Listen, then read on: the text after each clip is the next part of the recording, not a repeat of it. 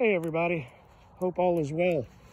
So I've gotten quite a few questions about this setup with the stove and everything, and I figured I would do my best at making a video. It's a lot easier. So I am not good at this, so I will apologize ahead of time. At any rate, typical camp setup, you all know what a fire looks like. Some of my gear, which and this is basically two Polish ponchos, Polish military ponchos that are put together to make a teepee. And before we go inside, that's pretty much how the flue comes out. And open up this flap. Give me a second.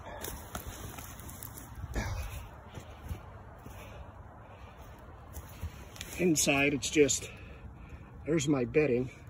Of course, my pack, canteen. All right. Yeah, so this is basically the stove. It's just a basic military ammo can, 50 cal. I do know it is quite warm in here. It's really not that cold out. I think right now it's about 50. But little disclaimer, I am from PA and I have camped out in the snow in basically a tarp hammock setup. That is my preference. But I wanted to try this out. I've seen this a lot overseas. I follow a lot of bushcrafters from Norway, Sweden, Germany, the UK, etc. And it's a pretty good winter setup. So as far as the stove, I don't know if you can hear it, but she's cooking inside.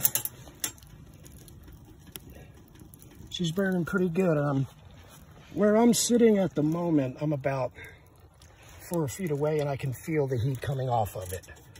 So, probably closer to 3 feet away.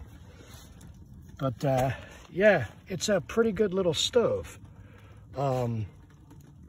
If there are any questions about it, I came across someone that actually sends a kit that comes with a template for you to do all the cutouts, but it comes with all the parts and you can put it together yourself.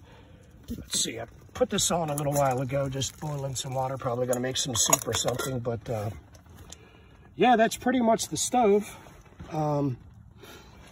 Unfortunately, it's not cold enough that I'm gonna be able to enjoy it at its fullest, but you know, I just brought a little blanket out with me.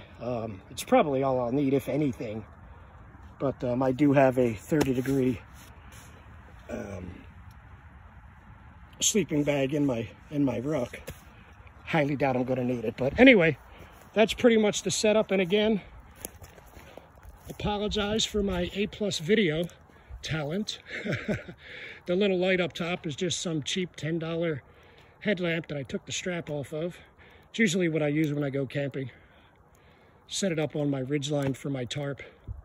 But that's it, guys. Thanks for putting up with the video. I'll see you next time.